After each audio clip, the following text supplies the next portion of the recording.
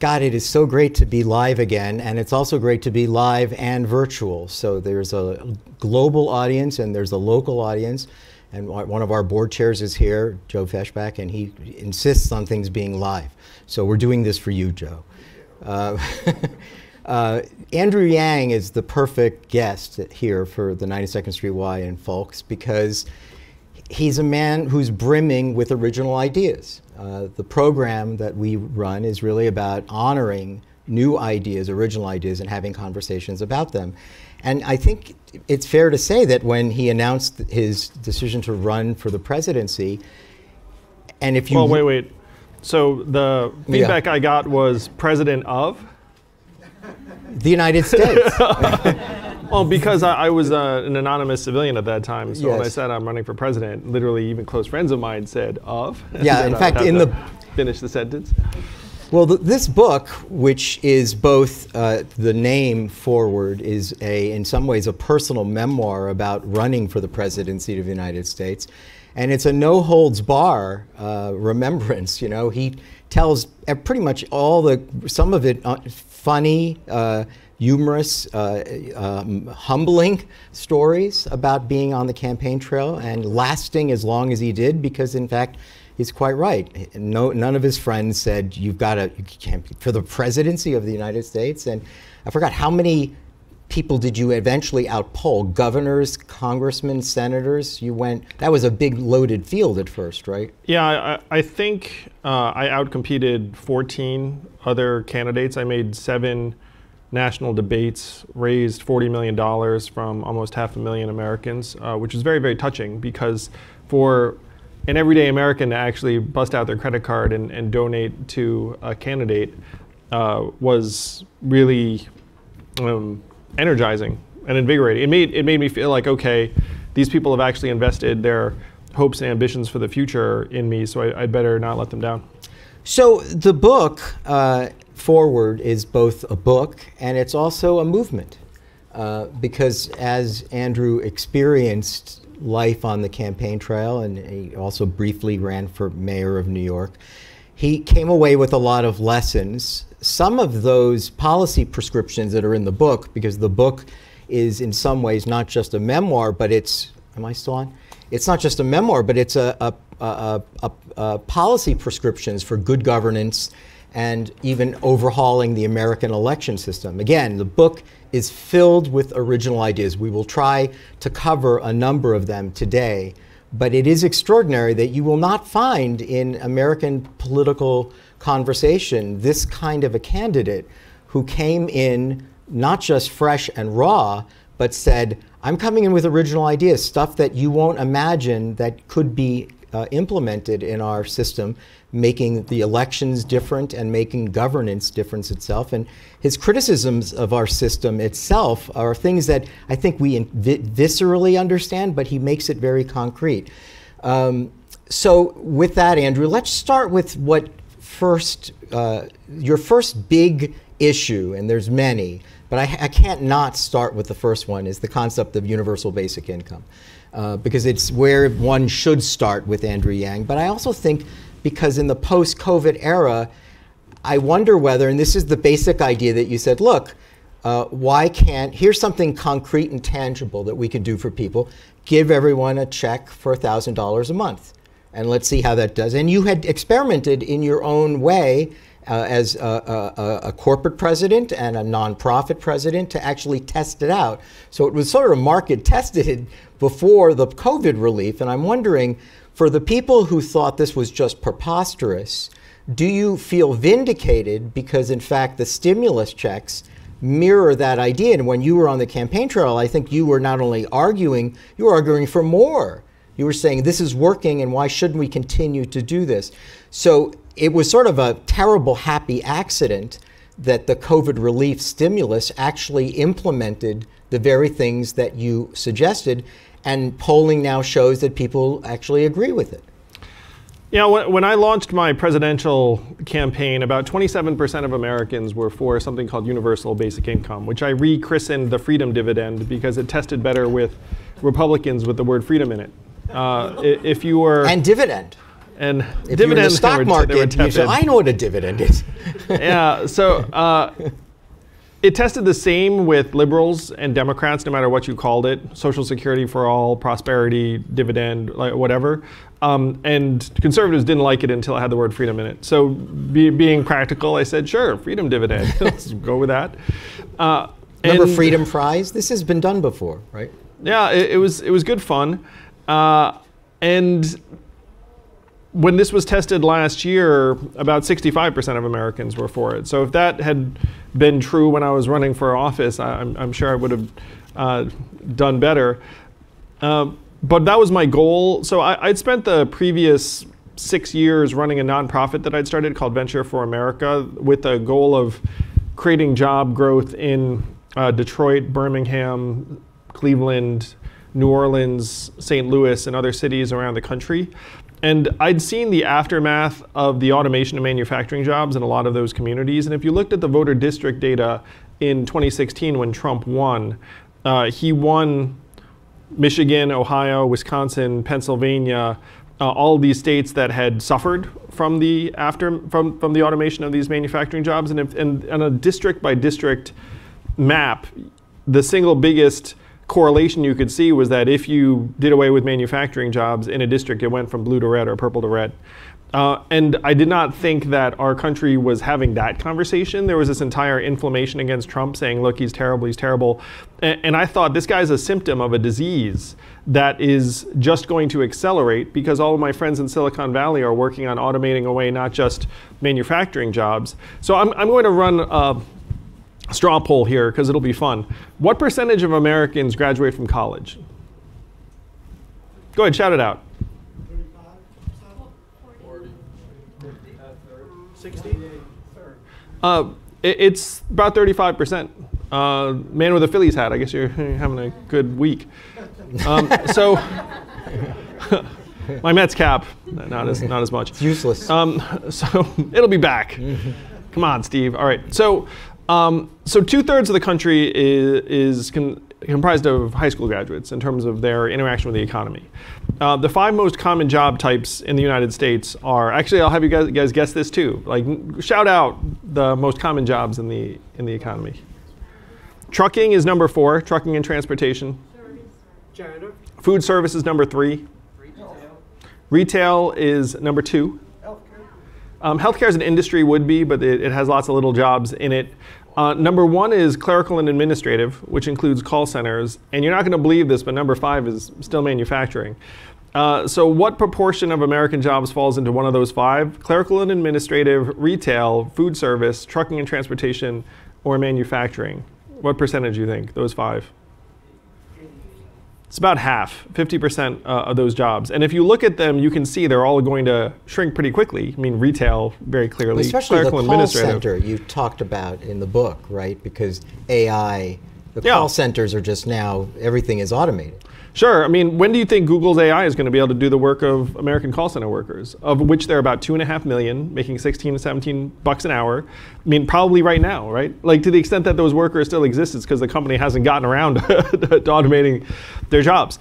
So these are the obvious ones, but there are dozens of inobvious ones, including in white-collar settings, like finance and insurance and law and a bunch of other industries. So we're going to be stripping away opportunities from Americans of different groups. We've already done it to a lot of folks in these manufacturing states, and that's what drove Trump into office. So I was running on this desire to mainstream the realities of the 4th Industrial Revolution, and then what would be, to me, a policy solution, which was universal basic income, which was championed by Martin Luther King, Milton Friedman, Thomas Paine, a bunch of people before I came along. And so that was my goal in running for president. It's twofold. One, explain the economic transformation and the marginalization of American workers. And number 2, try and accelerate the adoption of universal basic income and ameliorate mass poverty. I just wanted you to address something, because you can mention Martin Luther King and Thomas Paine, but you're talking about a country that has always been, it's almost like a radioactive word, socialism. Right? We've had this endlessly of this discussion, FDR, the New Deal, I grew up in Miami, so among Hispanics in Miami, this is a dangerous thing. I think it's extraordinary that in this country you are introducing this idea of a handout. Now, I think most people who receive Medicare or Medicaid, Social Security benefits, they're getting a handout. But there's a large percentage of Americans that would just on principle say, we don't hand money, the government just doesn't hand people. Clearly, it was an original idea, but not one that would be obviously accepted. What I described it as is capitalism where your income doesn't start at zero. And the fact is, consumer markets function much worse if you don't have money to spend, if you have more and more people who are disconnected to the economy, which, by the way, is just going to keep happening, and the pandemic sped a lot of this up. And I would push back, though I appreciate the credit, Thane. The idea was not original. Like to the extent that there was any originality, it was in the name the freedom dividend and in the magical Asian man from the future running for president on it. Like those things were original. But the ideas were very much there for anyone to find. And it was a young black mayor named Michael Tubbs who said something to me. He and I were on a panel together. He said, Andrew, you can get away with saying shit that I could never say, because if the young black mayor went around saying, hey, we should alleviate gross poverty, people would be like, you're nuts. Mm-hmm. but if the tech guy is saying it, then all of a sudden people are like, oh, let's hear him out. The goal was to try and speed up our adoption of meaningful countermeasures to an economic transformation that's just going to speed up. Right. How did I do? You did great. Let me just ask you though, the numbers now show that more people support this. Yes. Would they have supported it had the coronavirus not hit and people were receiving? In other words, are we in the mood for this idea because we started receiving checks during the pandemic? And if in fact it doesn't matter, it's been, as you say in the book, normalized, right? If in fact it's been normalized, what has to happen next? Does Andrew Yang have to actually get elected to something? Because there's so many policy prescriptions in here, and we're going to get to some of the things about it. Does seem like in our system it's a little intractable. You have original ideas, but you're up against a world that is locked in to a way of doing things, and you've presented so many different ideas. I'm not sure that they can deal with all of them, and there's incentives against them. So I'm wondering, did you catch a wave with the pandemic, and do you have something here that you can take to the next level, or is this something we have the benefit of hearing, but we may not hear it again? The biggest data set we have for the good that this kind of cash can do is the enhanced child tax credit that was passed as part of the relief package and then was discontinued at the beginning of this year. And something like 174 economists signed a letter saying we should keep applying this enhanced child tax credit because all of the data says that the families are spending money on food, fuel, school supplies. It brought millions of American kids out of poverty. Anyone looking at it objectively would say, hey, this policy has been the best thing that we've done. So, of course, in today's political system, we discontinued it in January for political reasons. And one of the things that gave me a big sinking feeling during January was that there was no hue and cry, there were no protests. Like imagine millions of American families getting, in many cases, about $500 or $600 a child. So if you had a couple children, it might be $1,000. It'd be a lifeline in a country where so many Americans are living hand to mouth. And then you take it away, and nothing happens, really. There are some journalists who say, hey, that was terrible that we discontinued this. And by the way, a more recent study came out saying that to the extent that Democrats had any hope of winning 2 weeks from now, they would be dramatically bolstered by the child tax credit because many, many families in every environment were benefiting from it. Now, any objective criteria, unfortunately, now falls prey to our politics. Right. And this is one of the things that I tried to figure out after I came off the trail. So imagine this. Imagine you're me. You come off the trail in February, March 2020, and your campaign exceeded expectations, but you still feel despondent about the direction of American politics. You still feel like we're heading towards disaster, which many of you probably sense on some level, and there are different reasons why you think that we're heading towards disaster, but we are. You're correct. And so then throughout the rest of 2020, I try and figure out why I feel this way, why we feel this way, and then what we could do about it. And the reason why the child tax credit fails, the reason why just about any policy you can imagine will not pass, is because we're in the midst of suffering through the worst design flaw in the history of the world, which is our current two-party system. So I'm just going to throw a couple numbers out, and then we'll come back to this thing. What do you think the approval rating is of US Congress as we're here together tonight? 9%. I'm anchoring you low. It is quite low.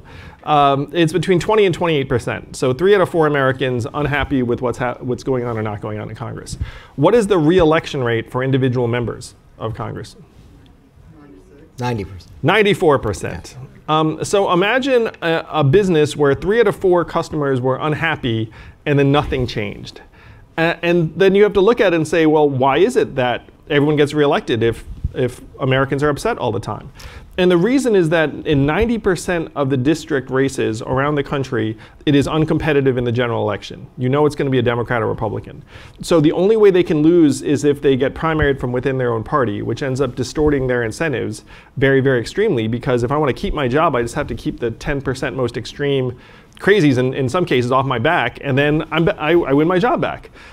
If I compromise, what happens? I get attacked from within my party. I'm ideologically impure. Right. I worked with the enemy. It was a US senator who said to me, an issue is worth more to us unaddressed than addressed. Because if it's unaddressed, I can get you mad, I can get votes, I can raise money. If I reach across the aisle and solve it, then I take a beating, my job security goes down, I might lose my job forever. So that is why we all feel the way we do. We are being set up to fail by a system that has these incentives that actually will reward bad performance and polarization as opposed to any form of problem solving or solutions, including the child tax credit. So I'm going to come back to that. Let's go to some things. I want to go a little off the book, things that I don't think people talk about as much with you, but I thought were really important and were really original. I want to say a little of what you call grace and tolerance. This is a blue state. Donald Trump is from this state and this city, but he's profoundly unpopular. And this is a state, we had a US Senator named Hillary Clinton that during the election, used the words deplorables. And in your book, you make some interesting claims, which is fascinating. He uses behavioral psychology as his marker. But we're genetically programmed, at least half of us, half of how we become a Democrat or Republican is genetically programmed. You're born either a Democrat or Republican from birth. And this comes out in this book. And so one of the points that he raises, which I thought, again, in this era, we don't see Democrats who are at least from the progressive side say this, where you're saying that the idea of recognizing that there's 77 million people who voted for Donald Trump and thinking of them as only, you're saying, at one point you said, it's the only discrimination that is acceptable today. Right? Which was an Ezra Klein quote, too. Oh, right. Like, I like quoting people that people won't get mad at. The only discrimination is to discriminate against the Trump voter is perfectly acceptable in New York, and to think of them as boneheads. And yet, how is anything going to be accomplished when you're dealing with that number of people? Yeah, and this is... And you call it grace and tolerance. This is born of my experience meeting literally thousands of Americans in rural Iowa or Ohio or New Hampshire, where I would talk to a waitress in a diner and I'd say, hey, I'm running for president. And she would say, really, what party? And I'd say Democrat. And then she'd be like, oh. And I'd be like, what did I say? It's like I just turned purple So I got that reaction from many, many Americans. And I also met many, many Trump voters who were just desperate. who felt like their kids are going to be worse off than them, and they're looking up and they think that politicians are corrupt and they're patronized and condescended to by the media. And so they just said, look, this guy's a rock thrower and a bomb thrower, but at least he's not one of these corrupt, captured politicians, which, by the way, is one reason why 42% of my supporters said they weren't sure they were going to support the Democrat in the general, because they sensed in me the same anti-establishment nature. They didn't feel a second choice was for them in the Democratic Party. So this one woman said something that really touched me, where she told a pollster, she said, if not Trump, Yang. And then the pollster said, why Yang? And she said, he's the only one who doesn't seem like he's judging me. They just feel very judged by the media and a lot of the Democrats who they see running. And they're voting for Trump for a host of reasons. Now, I obviously, think Trump should be nowhere near the Oval Office and ran against him. But when I ran against him, I didn't rail against him as my primary messaging. When I would talk to people, I'd just say, okay, like, why are things going so poorly here? And I do want to speak to this, because this is part of the disease we have to counter. I spent months in Iowa. Iowa was a bellwether state. How recently? Like, Obama won it in the general. Iowa, Missouri, Ohio, all were the quintessential swing states. Remember this? Now all of them are +8, +9 Republican. And when you go to Democrats and say, hey, what's going on in Iowa, Missouri, Ohio, what's the response you get? Don't worry about it. We're trading them for the more diverse states of Georgia, Nevada, and Virginia. So what happens in those states, immaterial to us now. So there are all of these people who fought and bled for the Democrats in those states who just feel abandoned. Written off. Written off. And by the way, those states are majority white, industrial, Midwestern states. And so you see this polarization. It's in part because the political interests are not around improving anyone's life. It's just, let me eke out the next national election, and if I can trade your electoral votes for these electoral votes. So if you spend a lot of time in Iowa, Ohio, Missouri, you start to feel really disheartened for those people. And then when they turn to Trump, or frankly the successors to Trump, because anyone who thinks Trumpism is going to fade when Trump is gone is going to be very, very disappointed. Like, Trumpism is going to metastasize into something even nastier than Trump, potentially. And that's, it's impossible to imagine. You're like, how could it be nastier than Trump? But I believe that this is what lies ahead. But you said something a moment ago, and it was said offhanded, but I think it comes up in the book a lot, which is, I don't think Trump should be in the Oval Office, but I didn't campaign against him, right? I didn't go negative against him. Well, I didn't trash the people who voted for him. Right, well, that's right. And I think in the book you point out, again, you did things in the campaign, and you're pointing things in the book that are counterintuitive to the way we experience them on cable news. Because, for instance, you say in the book, going negative is exactly what cable news does. They want to hear your politician, the person you want to vote for, be negative against everyone else, right? Not about offering anything, but going negative. And that's why I want to get into this next subject, because you do a very good job of talking about that we don't have an agreed set of facts anymore, right? As a country, it's absurd that we all walk around with our own facts, and that it's corrupted by the way we receive information, and it's also corrupted by the way entities like Google and Facebook gather our information, right? Target our information. So, I'm reminded when I'm older than pretty much everyone in this room, but when I was a little boy watching Walter Cronkite, there was only 3 stations. I remember too. There was you were in diapers. No, I was there, and then FOLCS came up, it had The Simpsons and Married with Children. It was like the only programming. No one knew what party Walter Cronkite was voting for. It would never occur to anybody. They wouldn't possibly have known anything like this. And today, and the way you describe it, it's very interesting, because people, we're both lawyers. The end of the fairness doctrine really had a lot to do with this, because it gave birth to Fox and MSNBC and CNN and Newsmax, where you have these ideological, agenda-driven, partisan enterprises that are really sort of telling you what to think instead of giving you objective news, and are attracted to negative things. Yeah. Right? They're attracted to candidates that make jokes about other people or attack their opponents. So when a moment ago you said, in this room you think, what do you mean? Of course you would have attacked Donald Trump. And I said, you just said a moment ago, actually I didn't attack my opponents. That's not what I did. I was doing something else. Again, that's not something we're used to. We weren't used to someone like you that said, I'm not going to spend my time attacking my opponents. I'm going to offer you something new. Yeah. So the political incentives I was describing before are compounded now by the fact that media organizations separate us into ideological tribes, because they've found that if you give an audience what they want, then they'll come back. Like it's pretty simple. And then social media pours gasoline on the whole thing. Now, about 42% of Democrats regard Republicans as corrupt and a threat to the country. And shocker, the same percentage of Republicans feel that way about Democrats. And there are very few news sources that you can identify where you don't know which team they're on at this point. So when Thane was talking about the different facts that we have, the internet has taken those 3 TV channels and the uniform public discourse and then splintered it into 1,000 pieces.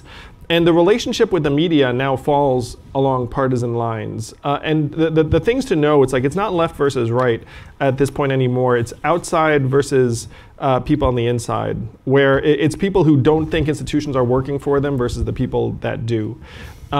If you look at trust in media and map it along partisan lines, 69% of Democrats have a high trust in media, think the media plays it straight. You go to Republicans, it goes down to 15%. They think that the media is full of shit, and including even some of their own, like that. And then if you ask independents, it's 39%, which falls right in between.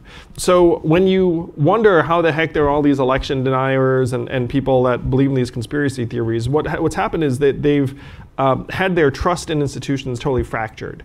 And then if a YouTuber or someone on Facebook's like, hey, like here's the dirt, here's the skinny, and they're lying to you, not just then they eat it up because they say, like, I knew it, because they lost faith some time ago. But also because of the internet and social media, they're given a multiplicity of options. And right? Also the various influencers profit from being more virulent and sensationalistic. In fact, you gave a statistic that what goes viral is violence or negative. Yeah. If it's negative or violent, it goes viral. If it's positive and not violent, no one's really interested in it. It's 1/8 as viral if you say something positive. It's eight times more likely to spread if it's untrue.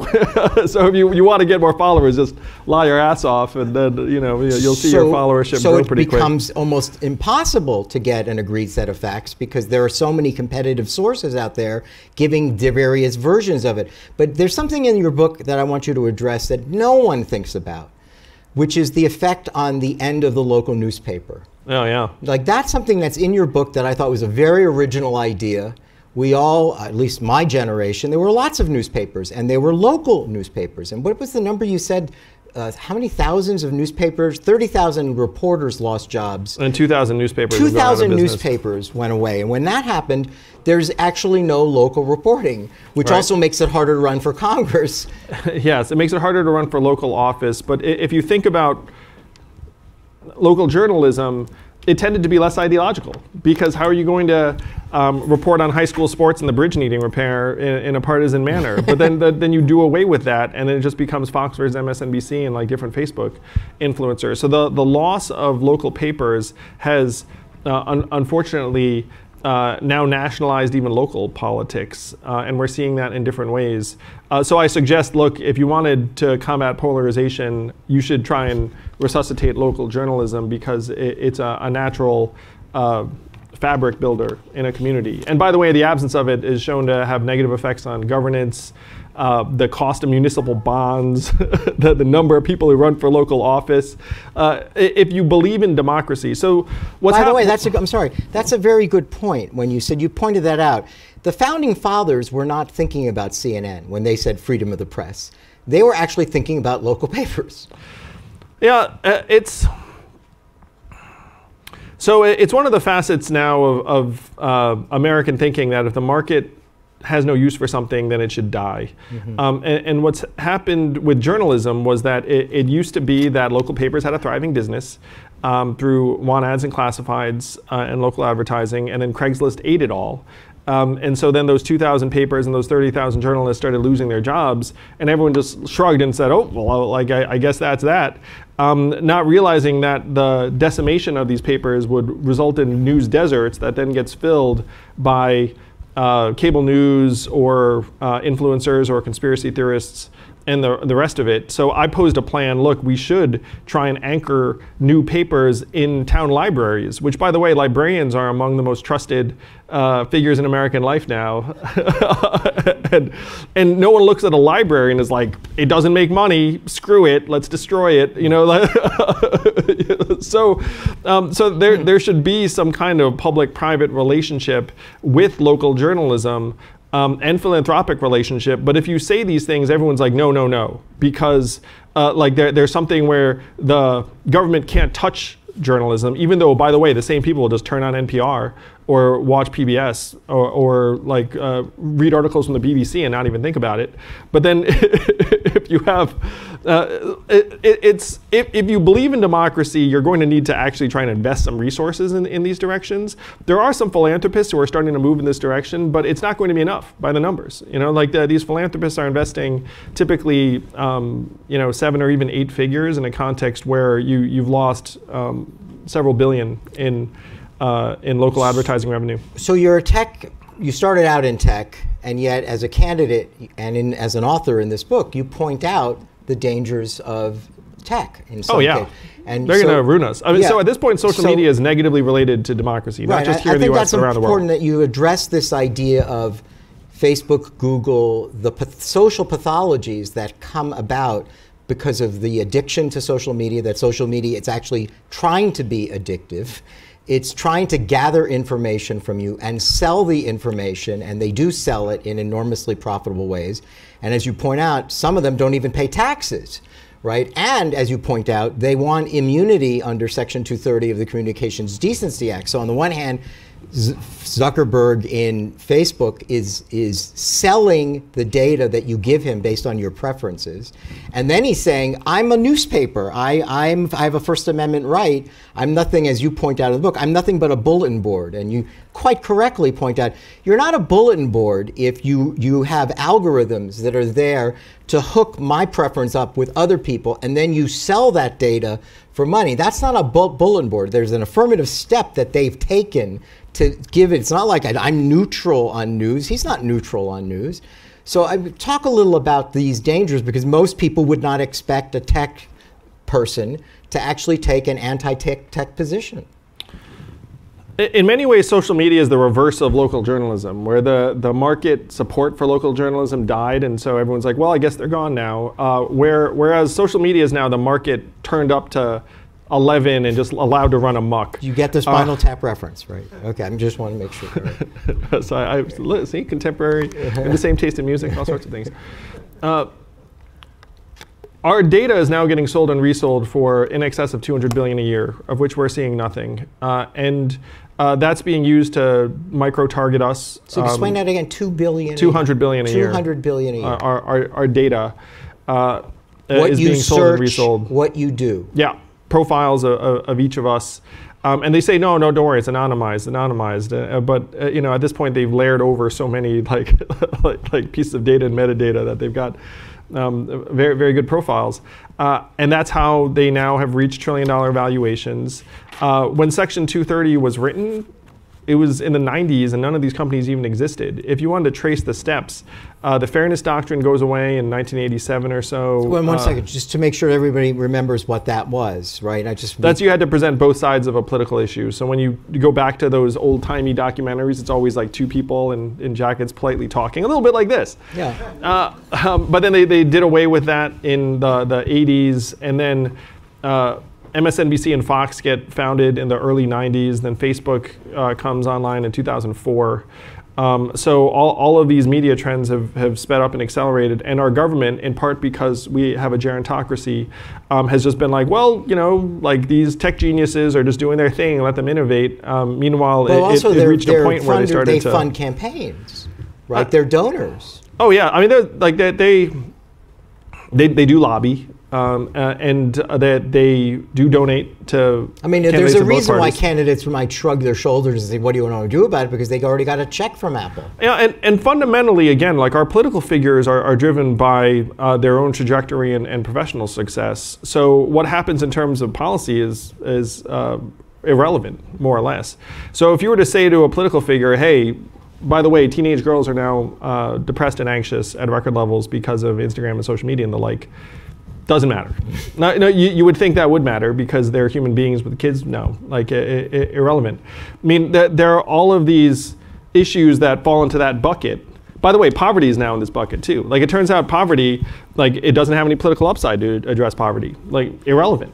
So that's how you can do away with the child tax credit that is demonstrably dragging millions of American kids out of poverty, and then do away with it, and then nothing happens politically.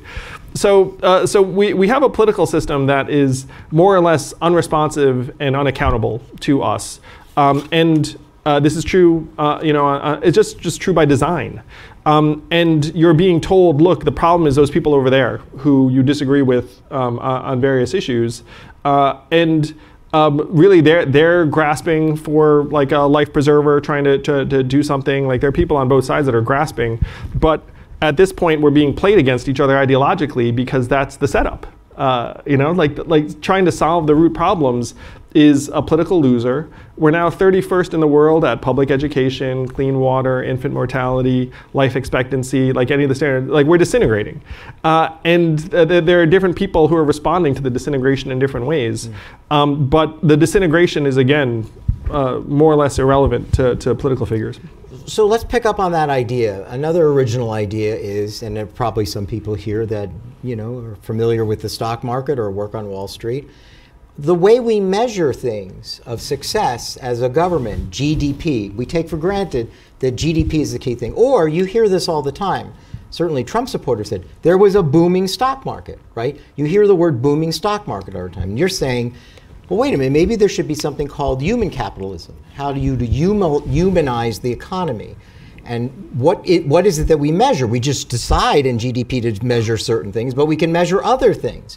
And then we can actually have a report card for how the government is actually achieving in certain levels of measurement. And you say that Democrats could have a list of what they think we should measure, right? I mean, that it doesn't have to be two things, that we can measure more things. But in the end, it measures human fulfillment. That's what it should be measuring, not maximizing corporate value, shareholder value, but maximizing human value. And I don't know anyone who's saying this. So go ahead. Oh, well, thank you, Thane. So my idea, not that complicated, is just to have a dashboard up in the halls of Congress showing various measurements for how Americans are doing. Then you could point to it and say how your policies are moving things in the right direction. But you're saying like suicides are down, right? If you said things like that, right? Yes. Or most recently, I'm a parent. I've got a 9-year-old and a 7-year-old. The fact that our country's kids' reading and math scores just went off a cliff over the last 2 years. I mean, that's unconscionable. We're going to be trying to dig out of that. We've ruined so many lives, and we're looking at it now. And then if you play out what that's going to mean generationally, it's devastating. So we should have that as a measurement, I would say, and then hold our leaders accountable and say, hey guys, we'd really love it if our kids start learning better. Let's have that be one of the standards of whether you win office or not. But in this system, again, you have a 94% re-elect rate because 90% of the districts are uncompetitive. So they don't need to worry about it. Like there's no real need to compete. So what you do is you just have some performance baselines. You ask your legislators, look, just point out whatever measurement you're going to work on and improve. Like I almost don't care which one, as long as you hold yourself accountable to some performance. And then you replace this party primary that disproportionately empowers the extreme 10 to 12% of voters who are now ideological and not terribly reasonable, certainly on one side, and you could argue for the other side.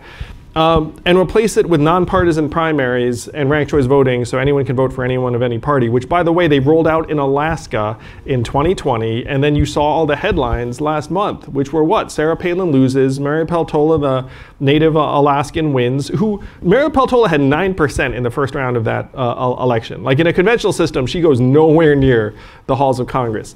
Overlooked, Lisa Murkowski made it back through the primary too as the only Republican senator who voted to impeach Donald Trump, who's also up for re-election this year. If you look at the 10 House Republicans who voted to impeach Donald Trump, how many of them made it through the primary? 2.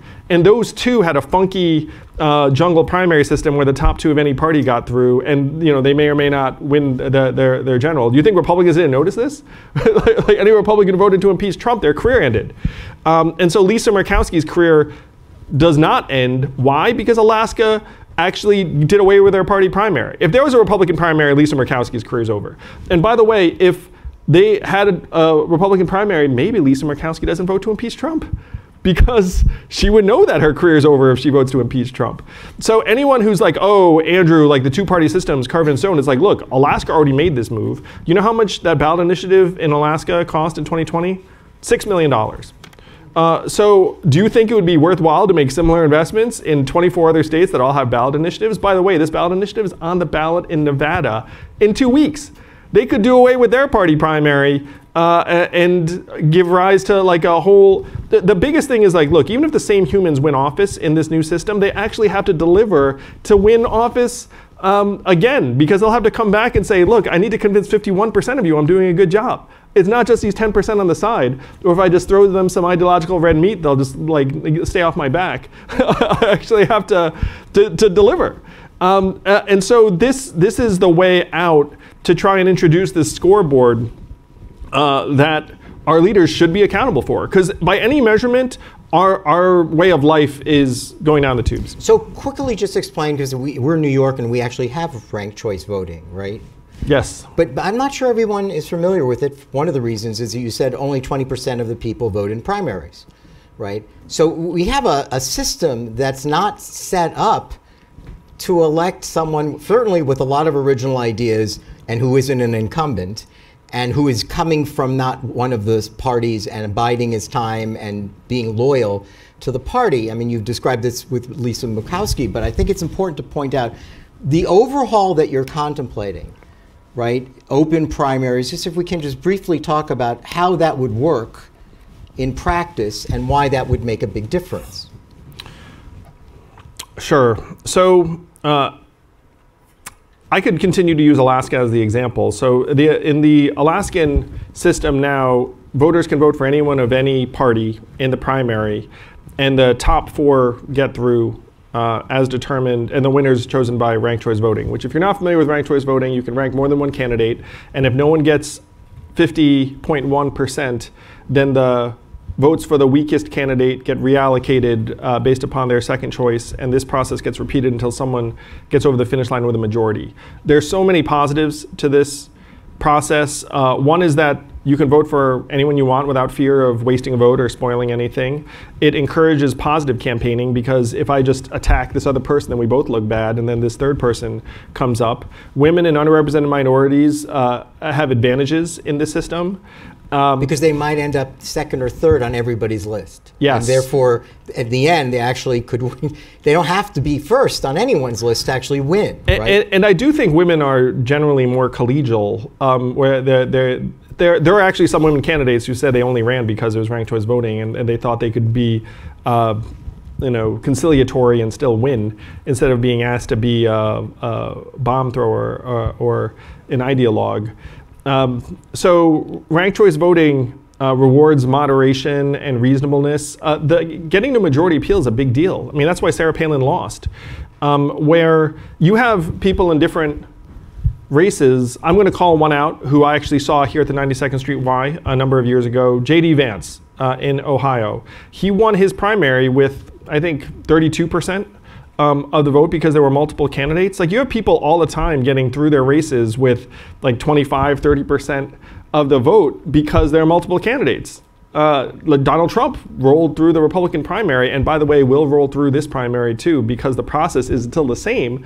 If you have 35, 40%, everyone else has 10, 12%, then you're rolling, even if it turns out the majority of the people don't like you. So the point is right. You need to get 51%. In the end, they'll just keep reallocating numbers below until it moves someone above. So the winner has to have some kind of majority appeal. And so if you're sick of the polarization, the inflammation, the rest of it, you just should be for ranked choice voting and nonpartisan primaries, because it'll actually line up our leaders' incentives to please us, the average voter, and not just the special interests on the side. But I do want to point out, I'm going to guess most of you are Democrats because we're here in New York. I was a Democrat for a long time. So this ballot initiative that's in Nevada in November, the Democrats have spent 7 figures against it. Why? Because the Democrats right now have control of Nevada, and they say, wait, if you open the system up, then I might have to compete, I might have to deliver, I might have to be accountable. Don't like it. Or, I just went to my consultants and said, hey, what do we think? And the consultant's like, don't like it, because right now we know what to do to win this race and keep those voters happy. And then if we do this, then we'll have to try and make all voters happy. Don't know who all voters are. Like, we just know who our hyper-partisans are. So if you were a Democrat and you think Democrats would be for this and Republicans would hate it, it doesn't actually play out like that in real life, because Democrats will be against anything that's against their interest in a particular jurisdiction. Alaska, that adopted this thing, Alaska's a red state. If you go to Republicans and say, hey, do you want to vote for anyone you want? Republicans are much more likely to raise their hand and say yes, because they're a little bit more anti-institutionalist. So the whole thing is actually a bit of a web or a mess. And so I figured all this out in 2020. Could you just add a couple other things to this? Democracy dollars and term limits? Sure. So there were, one of the ways that you can try and counter the big moneyed interest in politics is just give people $50 that they can give to any candidate they want, which Seattle did, which by the way also helped women candidates and minority candidates. And it made people who were previously totally uninvolved in the democratic process feel like savvy investors. They were like, ooh, I've got $50, like who am I going to give it to? They started paying attention to the race, because before that, a very narrow slice of the population right now gives to political campaigns. It's not a normal behavior. If you do it, thank you, congrats, it's awesome. It's like top 10% of the population might give to a political campaign. So if you give someone free money or vouchers, then all of a sudden you see that number shoot up. And term limits. So term limits is something that 75% of Americans are for. Just instinctively they think, hey, when I send you to DC, I don't want you to be there forever. I want you to do something and come back eventually. I don't want this to be like a career destination for you. That's cross-partisan. And so that's now there are counter arguments to term limits, but I think on balance, I'm for it. And in part because it sends a very, very clear anti-corruption for the people message that you're not going, and it's funny too. I was talking to a guy named David Rubenstein, who many of you know, and he said that when he talks to members of Congress, their biggest fear is losing their seat. But then he talks to ex-members of Congress and they've never been happier. He says consistently. So that's something we can take advantage of. It's like, look, you think that you're going to hate it, but you actually enjoy life more after you get out of this. But right now they're all there being like, I can't lose. You know what I mean? Well, and also you describe in the book that most of them end up as lobbyists. Yeah, about half. So counterintuitively, I think we should be paying these people more. I do not think they should be trading stock, but I think we could ratchet up their comp very significantly, because $174,000 sounds like a lot to like the average American, but you maintain 2 homes, you travel back and forth, you're around really rich people all the time. Like you just start being like, hey, I really should be trying to get in on something. It's just human nature. So, I think there are structural improvements we could make. So the book is brimming with ideas and possible reforms for overhauling a lot of how we're governed. How do you imagine the next steps? Like what are you doing? I know there is now not just a book, but there's a party, a forward party, and you could be a forward Democrat and you can be a forward Republican. You can be either one. I assume you're now investing your time in galvanizing support for the party. I mean, is that the only, in other words, do these reforms hinge on all of us joining the Forward Party? Is there a way to, because I don't know if, that was the other thing, the candidates that you ended up supporting after you dropped out, right, and you point out why you supported them, and a lot of them also believed in universal basic income, I think they all lost. Oh, I thought you were talking about my endorsing Joe Biden, who did win. Yeah, he did win, but I'm saying a lot of the congressional candidates. Joe lost? A lot of the congressional candidates, I mean, it's not a sanguine idea when you say, these are great proposals, but what will it take to actually implement them if we're not electing Andrew Yang's? Well, first let me say that I was not raised with some deep desire for elective office. I'm Asian. My parents were like, "You're going to be president someday." Like that wasn't the conversation. I just want this country to work better for all of us, for our kids. It's not working now, and we have to home in on the real problems. The real problems are not that there are these Americans in another part of the country who we disagree with on this and that. It's that we have this system that actually gets rewarded by agitation and inflammation and anger and despair, and increasingly incoherent ideological conversations, while our communities are disintegrating before our eyes in various ways, because these institutions do not have to perform for us. They don't, so that's what I'm after, trying to fix. And I have this, I have this frustration. Let me try this out on you, because I think you might have had this experience. How many of you have read a book that has done a really excellent job of painting a problem for you, 200 pages, and by the end of it, you're like, yeah, these people, this author is spot on. And then when it gets to the solutions, it's and it just kind of fades away into nothing. It's I we should consider this. How many of you have had that experience? Yeah, that is now the norm in American life, where I get rewarded for dissecting a problem in painstaking detail, but then if I suggest what to do about it and really do about it, then I'm political, and I'm controversial or whatnot. So I don't have it in me to lay out these structural problems that are plaguing our democracy, our society, and then be like, yeah, someone should do something about that. Especially when now, for whatever reason, I might be on the list of people who might be able to do something about it. So when I completed this book, I said, so there are three ways you could try and pursue the reforms I'm describing around ranked choice voting and nonpartisan primaries and the rest of it. Number one, you could start a nonprofit. What's wrong with that approach? No one would care and it wouldn't work. I mean, truly, you know what I mean?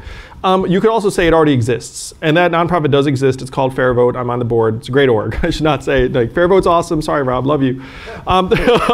So number one, nonprofit.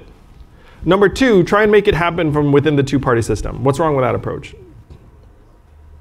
Gives up on half the country immediately. You're a Dem plot in any red state. You're a Republican plot in a blue state. It can't be done. So then the third option, the option I chose, which was, okay, you need to start a new popular movement that builds a new political entity that then agitates for these reforms in Massachusetts, Mississippi, and every point in between. And so I said, what do you call that? It's not left or right, it's forward. The Forward Party is one of my campaign slogans, so we went with forward. And we just merged with the Renew America movement and the Serve America movement, which were two organizations that were more or less frustrated moderate Republicans with the direction of their party, because Renew America was trying to support rational Republicans. Guess what? They gave up. It's a loser within these primaries. Again, 8 out of 10 who voted to impeach Trump are out. And so if you are a Democrat in this room, I'm going to suggest to you that we should pay more attention to what's going on outside of the party, because what's going on in the Republican Party is of a very, very acute interest to the future of this country. And also, if you're concerned about authoritarianism, you have to face facts that within a two-party system, both sides will win. There is no plan that says, hey, you know what my plan is? Defeat the other party for all time, forever, everywhere. You know, like that seems to be the approach that some people have. It's like, that's the plan. It's like, hey, that plan will probably not work even 2 weeks from now. I mean, I hate to break news to you all, but like, you know, like the forever plan is not a cogent plan. So then the only other plan that makes sense is to say we need to build a system that actually will be more resilient to encroaching authoritarianism or demagoguery, where if you have a terrible leader, the political incentives are not all just to fall in line behind that leader. You know, if you had a multi-party system here, which by the way, it's possible that we elect an independent senator 2 weeks from now named Evan McMullin in Utah, who's running against Mike Lee, the Trump-endorsed incumbent. How many senators does it take to influence policy in a polarized country? One. So you could say, hey, like Yang, like, you know, blah, blah, blah. It's like, this all could be true January of 23. You know, I was just in Utah campaigning for Evan, and he has a great chance to win. And if you want to help him win, go to evanmcmullin.com. So if you had a functional multi-party system and you have one party succumb to terrible leadership, the whole thing doesn't go down the tubes, right? Because he has to get another party on board to get anything done, and then people are like, hey, like, you know, like, which, so that is sensible. That's a much more sensible long-term plan than the I'm going to defeat one of the two major parties forever plan that people seem to think, you know, is the correct approach. Like that approach, you know, again, it's probably going to fail us in a couple weeks, despite people's best efforts. All right, we're almost coming to an end. I want to make sure we get some questions, but not comments, just questions. Take one or two, not comments, just 2 questions. Yes, over there. So you touched on it with your reason number 2, but tell me more why you wouldn't be more involved and supportive of no labels.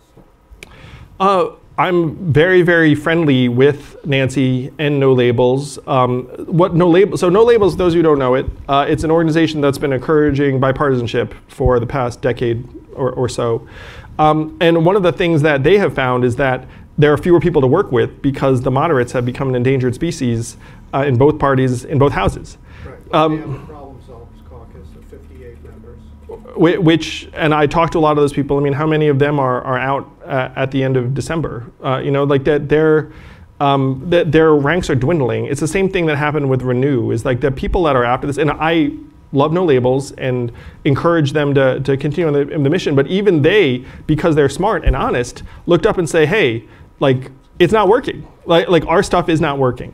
So even No Labels, what have they done? They're investing tens of millions in a potential ballot access plan for a unity ticket in 2024 because they think that's the kind of measure that might make more sense than their shrinking bipartisanship effort. So there are a half a dozen organizations that are tackling different parts of this. No Labels is one, and I love Nancy and No Labels, and I try and be helpful wherever I can, though they don't need my help so much. And then there's Unite America, which is nonpartisan reform. There's Fair Vote, which is ranked choice voting. There's the Forward Party, which is trying to support these candidates. So there are different pieces of this landscape. There's Represent Us, which is the anti-corruption measures. There has been consolidation in this space. Like we ourselves are the result of consolidation among 3 organizations. Unite America has been consolidating a lot. Now you could take all of the key people of these organizations and fit them into a very large room. And that is, to me, the problem. That you need to eventually fill a stadium. Now, if you can fill a stadium, then you have a chance to bring our democracy back from the brink, because you do not need 51% of Americans to get on board with these measures in this plan. You only need 5 to 10%. Just like you only need 1 US senator in a polarized country, you only need 5 to 10% of American voters to create this wedge in the middle. So love No Labels, work with them wherever I can. And please continue to, sing Nancy's praises, because she's a boss. Andrew will stick around and sign some books. You should get this book and you should tell your friends about it.